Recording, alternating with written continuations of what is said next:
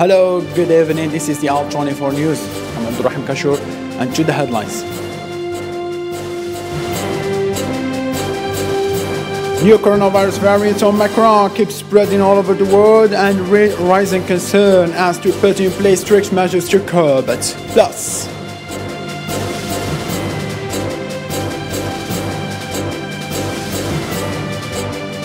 United States Secretary of State Antony Blinken is deeply worried by Ethiopia's military escalation and has called for urgent talks to resolve the problem.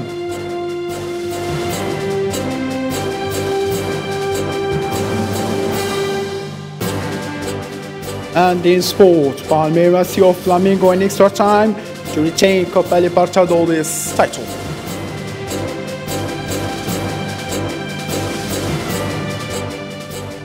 Hello again. Those were today's headline.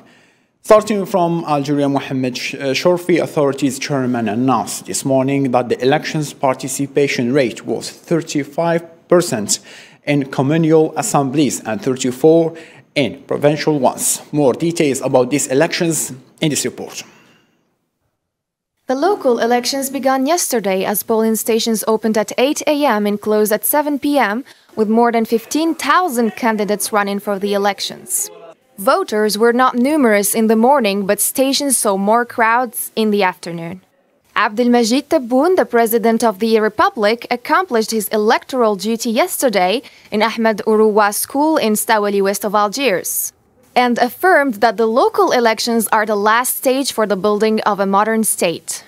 La citoyenneté est un apprentissage. Citizenship is a learning process. It's not innate, yet voting remains a national duty. We should all keep each other aware of this. This is the last stage for the building of a modern state with the participation of its children, who choose their representatives. We will build an economically strong state within democracy and citizen freedom. According to the president of the National Independent Authority for Elections, Mohamed Shorfi, the turnout rate was of 35.97% in communal assembly and 34.39% in provincial assembly. The number of electors right after closing the polling stations reached around 8 million voters, where the turnout rate was of 35.97% in communal assemblies and 34.39% in the provincial assemblies. The turnout rate reached an average of 35%, or 12 points more than the last election, the legislative elections in June. The French government took a decision of postponing the vaccine mandate, which was set to take place amongst French medical staff. This decision was taken after the last protests, which erupted in the two Caribbean islands in rejection of the mandate vaccine. The protests left injured police officers and journalists were attacked. The measures of mandatory vaccine is already function over French territory. World countries started detecting cases of the new Omicron COVID-19 variant as many countries announced positive tests of most people returning from South African countries. European countries already banned flights coming from the South African countries as a first measure in response to the first spread of this strain. Complexity and panic represent the dominant image of the world after the discovery of a new COVID-19 variant in South Africa, and most countries are racing to introduce travel bans and restrictions over southern African countries. Starting from Monday, the USA is banning flights from South Africa and 7 African countries, with exception only for American citizens and residents. Austria discovered its first Omicron suspect in Trial, who's a traveler who returned back from South Africa and tested positive with the symptoms of the new variant. But according to Trial officials, confirmation needs more sequencing. After 2 cases were confirmed in the UK, British Health Secretary stated that vaccine may be less effective against the new Omicron variant. And mandatory mask wearing starts on Tuesday as a temporary measure in response to the new strain. But we now need to go further and implement a proportionate testing regime for arrivals from across the whole world. So, Urgent testing started in Australia after 2 people returning in a flight from South Africa were detected with a new variant. Australian authorities imposed new restrictions starting from Saturday on people coming from 9 African countries. Bavaria's health organization announced the isolation of 2 people who came back from South Africa with symptoms of the new Omicron variant of COVID-19, and South Africa is considered a virus variant area. Over 60 passengers were suspected to have the new corona variant in the Netherlands. The passengers returned this week from South Africa, according to Dutch officials. Most countries around the world are in a race with this rapidly spread COVID variant, and the world is about to witness new restrictions and stricter impositions. New COVID-19 cases have been discovered among passengers who flew in from South Africa. According to Dutch health officials, who suspect some of the illness are the new Omicron strain. The cases were detected among 624 passengers arriving on 2 flights at Amsterdam's Schiphol airport on Friday. Those who tested positive have been placed in an isolation facility near the airport.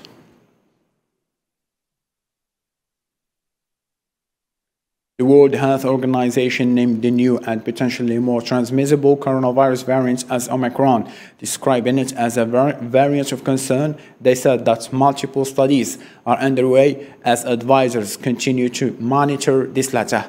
Zara Farjani on What Follow.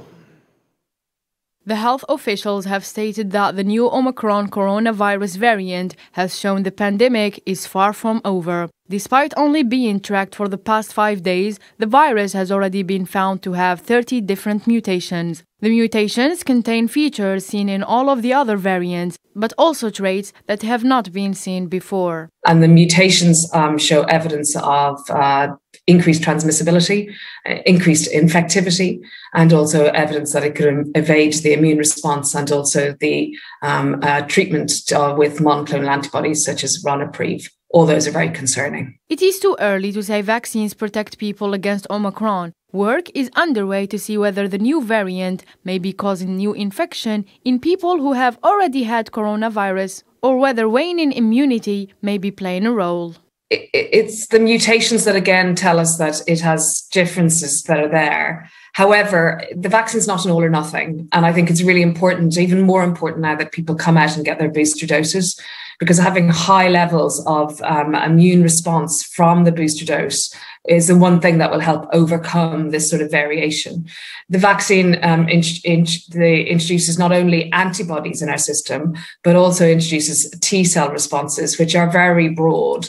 And so while I think this may reduce the effectiveness of vaccine compared to other variants, I don't think it will mean the vaccine won't work completely. But what it does mean that, boosters become even more important right now. So far, cases of the variant have appeared primarily in young people, leaving them exhausted and with body aches and soreness. Pfizer-BioNTech, which has produced a vaccine against COVID-19, is already studying a new variant's ability to evade vaccines. And for more details about this new variant, this new virus that's called Omicron, joining me live via phone call from the United Kingdom, Dr. Amin Bou'alam. Hello, Dr. Amin. Oh, hello, good evening. Thank you so much for having this call. It's a pleasure, so it's mine. Dr. Amin, after the detection of this newly born virus, Omicron, that is said has been exposed in South Africa, what is the situation now precisely in UK and generally in Europe? Yes, I think since the announcement of the 2 cases in the UK, found in the UK, very likely travellers from South Africa, the UK government has announced, they are investigating, obviously, the new variant, Omicron, and as usual, like previously we did for other variants, there were a few restrictions, and the UK Prime Minister has announced, a few precautions to take while they are assessing the risks of this new viral sort of variant. For the time being, we're still waiting for more information about this variant to come to conclusions, really. Dr. Amin, as a second question, can we say what kind of reservation, what kind of precaution that the UK government will take to face this spread? I think the UK government this time is taking the risks and precautions kind of as a priority on initially taking precautions and then investigating and updating the population. So for the time being, the UK Prime Minister has announced that we should use masks in transportation, in trains and buses and other crowded transportations, and also to wear our masks in shops. So that's the thing they're going to be sort of installed maybe this coming week, and also there have been instructions to have a PCR test for people coming back from internationally to the airports and other borders. And the third thing, instructions, is the UK government has issued a travelling ban on 6 sort of countries from Africa. I think it's temporary for the moment, and they've asked the UK travellers coming from these countries as well to quarantine once they arrive into the UK. So for the time being, there's no big panic here, but I think precautions are being taken, and these 3 precautions have initially been they are formalised by the UK Prime Minister. Well, the lack of the information is shared and mutual between doctors as well as the journalism field. Dr. Amir, thank you so much for the information you have given. We'll catch you later, inshallah. Inshallah, thank you. Thank you very much for having me. You. Now, staying in Europe, the crisis on Belarusian border involving thousands of migrants from Syria, Iraq, Afghanistan and different places in attempt to get into the European Union has dragged on for months, in which led to smugglers create fake hopes for many distressed migrants in faith to cross the borders and take advantage. Marwa Bil'Iwar on this report will clarify more situation. After Poland and the European Union accused President Alexander Lukashenko of encouraging the migrants to travel to Belarus and cross the border illegally as revenge for the imposition of sanctions against Minsk over human rights abuses, also the denial of Belarus of all charges blaming the European Union for the humanitarian crisis on the border, migrants face a much tougher challenge now to enter the European Union. While Belarusian authorities have taken many migrants back to Minsk with the aim of letting them return to their homelands, Poland has arranged over 20,000 border guards, soldiers and police in sealed-off border zone. Police data shows around 314 smugglers, most of them from Germany, Sweden, Ukraine and Georgia, have been detained in Poland since August. The smugglers gave fake hopes for migrants to cross borders after many of them got caught by guards. According to an asylum seeker, he and his 5 relatives lost 18,000 euros to smugglers who promised to take them to a safe apartment with a car driving ahead of them to make sure there were no police checks. That also proved a lie and they were caught. More people are becoming aware that they have been led into a trap and that what they've been promised is all a lie. As crossings have become more difficult, migrants told news agencies the people smugglers have hiked their prices to as much as $7,000. Some activists claim that the migrants are unlikely to give up trying to get across, despite the falling temperatures and increased risks of being caught. According to media reports, demonstrators in the northern port city of Alexandropoli protest amid increased American military presence in Greece. Various trade union, pensioner union, students union and the local branch of the International Detention and Peace Committee took part in the demonstration organized by the Committee of Struggle against the Greek-American military treaty in the base of Alexandropoli, according to the news outlet. Environmental groups are angry over recent referendum reform and oppose the new expropriation law, which allows the acquisition of private land. Thus, hundreds of people took part in the protest in Belgrade and elsewhere, which led to combats between police and demonstrators. More to be clarified in this report.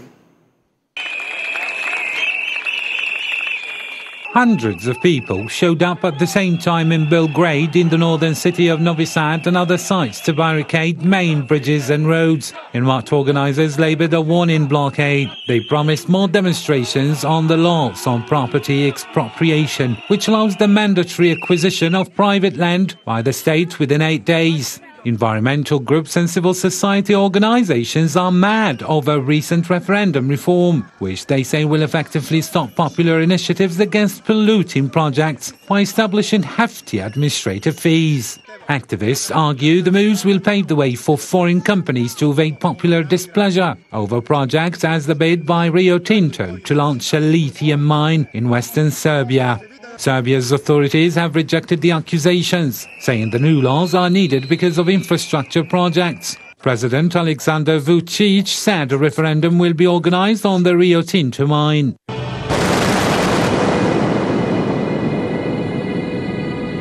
Experts have warned that the planned lithium mine would destroy farmland and pollute the waters. Rio Tinto has said it would adhere to all domestic and European Union environmental standards at the site. Following decades of neglect, Serbia has faced major environmental problems such as air and water pollution, poor waste management and other issues. Serbia is a candidate nation for European Union entry, but little so far has been achieved with regards to improving the country's environmental situation. Soldiers and police from Australia were assisting in restoring order in the Solomon Islands as cleanup operation began following several days of unrest that killed 3 people and resulted in dozens of arrests. Here is our own Islam in this report. Shattered glass, burned out shops, rubble and mounds of rubbish from the streets. That's what's left after the anarchy. A reminder of looting and rioting that broke out following protests over poverty, hunger and Sugavari's policies. Honiara residents started a cleanup campaign in the streets after the deadly riots, as soldiers and police from Australia and Papua New Guinea helped to restore calm and peace. Protesters attempted to storm the parliament of the Pacific Island nation, as many believe their government is corrupt and swayed by Beijing and other foreign powers. The Prime Minister, on his behalf, saw the unrest as a conspiracy that had taken on a political dimension, stating that people with evil motives were plotting to depose him. The economy was anticipated to lose at least $28 million. With the bank's governor warning that the riots had undermined the country's accounts, which were already battling to recover from the COVID-19 pandemic. I've made that very clear. Our presence there does not indicate any position on the internal issues of the Solomon Islands. It is there in direct response to a request made by the Prime Minister so we can be present to assist the Royal Solomon Islands Police Force to be able to ensure that police can provide stability and security so the normal constitutional processes can be undertaken. Meanwhile, Australian Prime Minister Scott Morrison announced that more Australian federal police will arrive in the Solomon Islands on Sunday and that Fiji will also send troops. He also stated that the Solomon Islands were responsible for resolving the conflict. United States Secretary Antony Blinken said he is greatly concerned about Ethiopia's military escalation and called for urgent negotiation over the crisis. In Ethiopia State's affiliate Fana Broadcasting report that Prime Minister Abiy Ahmed was on the front line with the army fighting Tigrayan forces in the northeastern Afar region. Tensions have risen again on the borders of Ethiopia and Sudan after clashes between Sudanese army forces and the Ethiopian army, which left casualties among the two sides. The clashes took place in Al-Fashqa, which is considered as another focus of tension between the two countries. Islam Seed on what follow. Without giving the ultimate death toll, according to military sources, more than 6 Sudanese soldiers were killed by Ethiopian forces in a disputed border region. A Sudan military has said that Ethiopian militias and army forces intended to frighten farmers and destroy the harvest season before attacking Sudanese forces, whose mission was to secure the harvest in Fashaka. However, Sudanese troops deterred the attack and inflicted heavy losses in lives and equipment on the Ethiopian army. Al-Fashaka is a border zone claimed by Sudan, but traditionally cultivated by Ethiopian farmers. The zone, which is also borders Ethiopia's unstable Tigray region, has seen periodic violent clashes in recent years, but then worsened last year. Tensions intensified after conflict broke out in Tigray in November 2020, sending tens of thousands of refugees into Sudan. Since then, Khartoum and Addis Ababa have been engaged in a violent verbal battle over the region, accusing each other of violence and territorial violations. Staying in Africa to Burkina Faso now, military police launched tear gas to separate about 100 protesters trying to march toward downtown Ouagadougou to protest the government's failure to suppress violence. The details in what follow. Security forces fired tear gas at protesters throwing rocks in Burkina Faso's capital on Saturday as tensions rose across the conflict-riddled nation, with the population angry at the government's inability to stem violence linked to Al-Qaeda and the Islamic State group. Several hundred protesters took to the streets, calling for President Roch-Marc Christian Kabore to resign. The army and police drove through downtown Ouagadougou, the capital, during clashes with protesters who barricaded streets, set fire to tires and threw rocks and bricks. We are marching. We are protesting today to demand our rights as Burkinabe people. They are our brothers, our soldiers who are dying. We are here to demand our rights. We have come out to say that the killing must stop now. What they are doing to the armed forces, to the population, must stop now. The protest comes after the deadliest attack in years against the security forces in the Sahel Soum province earlier this month, where more than 50 security forces were killed, and after an attack in the Centre-North region where 19 people, including 9 members of the security forces, were killed. The unrest against the government also comes in the wake of anti-French protests last week, where at least 4 people were injured when French forces fired warning shots at protesters in Kaya, who stopped its military convoy coming from Ivory Coast that was trying to pass into Niger.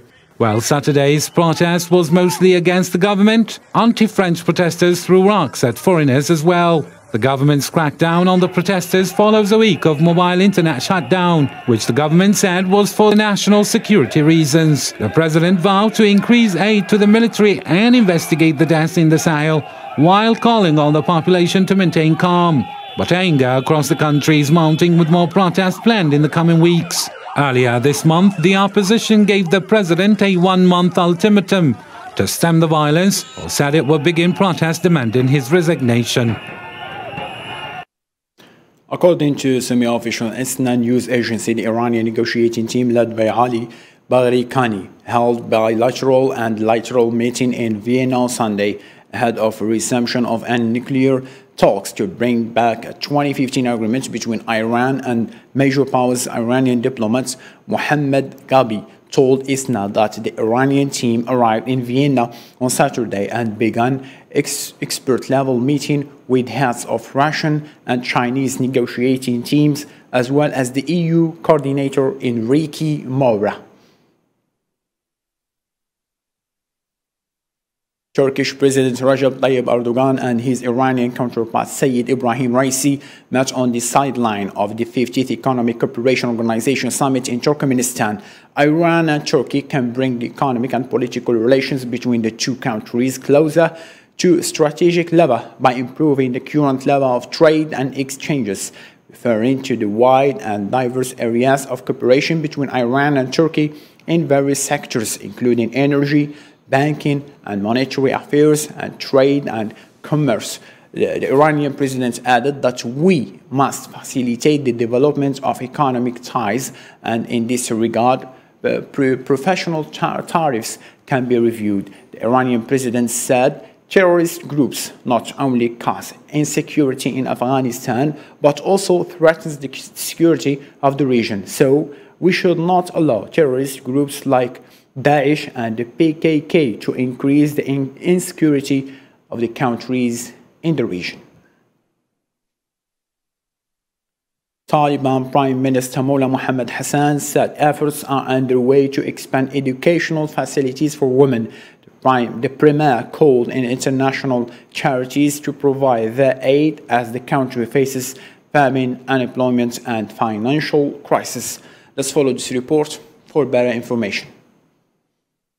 Taliban Prime Minister Mullah Muhammad Hassan Akhund said efforts are underway to expand educational facilities for women, as he made his first public speech to the nation since the Taliban captured Kabul and secured their rule over the country 3 months ago. We're increasing the number of education facilities for women considering certain Islamic rules and trying as much as possible to solve the problems of the people. We're working overtime in every department.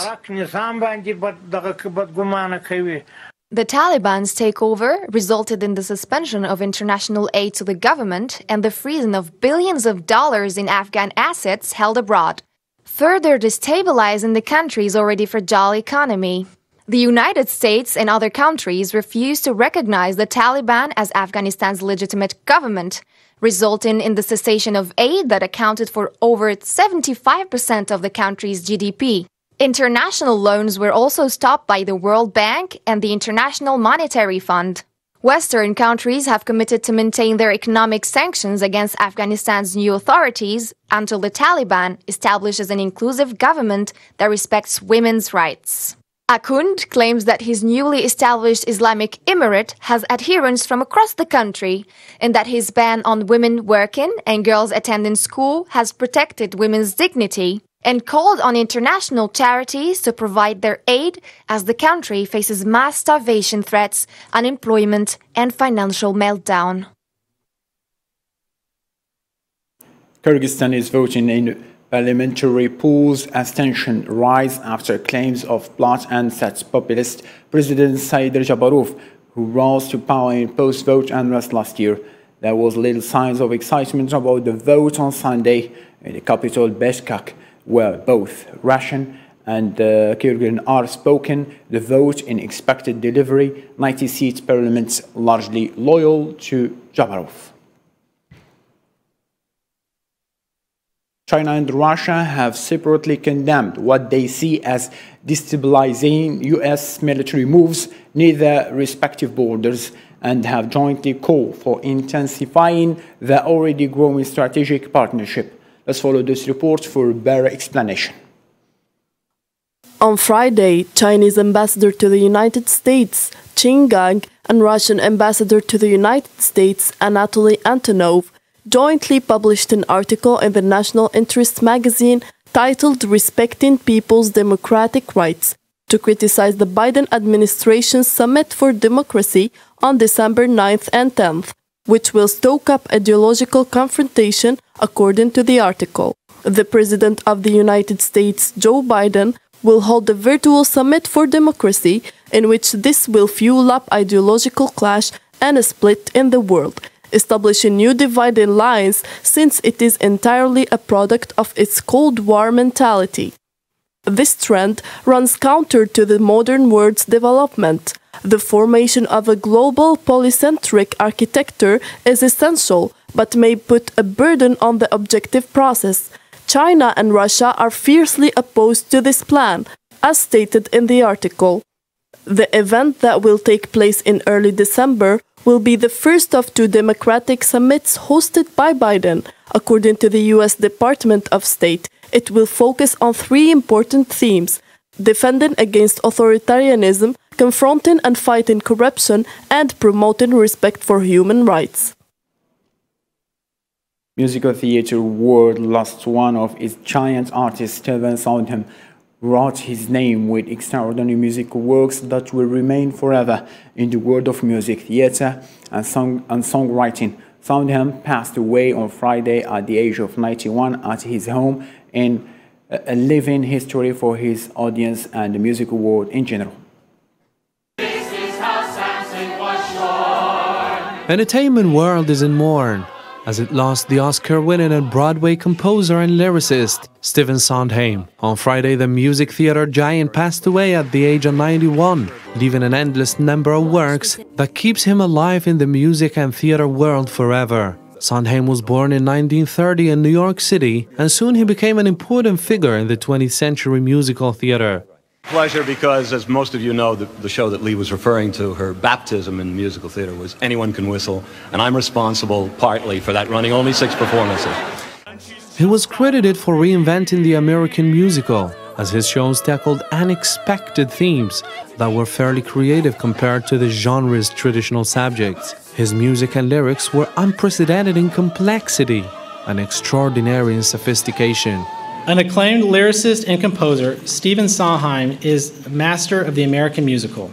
His witty, poignant shows tell tales of misfits, romantics, dreamers, and lunatics. The range of work including A Funny Thing Happened on the Way to the Forum, Company, Follies, and Sunday in the Park with George, sparked in the theater musical world to give chance to the audience to live the joy that he left in his music.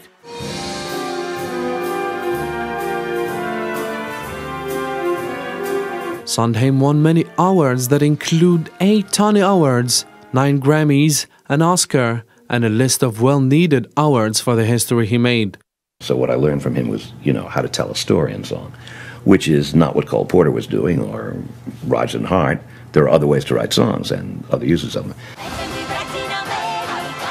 Sondheim's death was announced by his lawyer and friend, F. Richard Pappas, who described his death as sudden, and the day before, he had Thanksgiving dinner with his friends. And ending up with point, the Premier League, Manchester City held off a late fight back from West Ham United to secure 3 points at the Al Ittihad Stadium. Ilkay Gundogan gave the City the lead in the first half, and Fernandinho doubled the advantage in the 90th minute, with Manuel Lanzini scoring a consolation goal for the Hammers. To this end, ladies and gentlemen, thank you so much for being with us. Take care of yourself. Good night.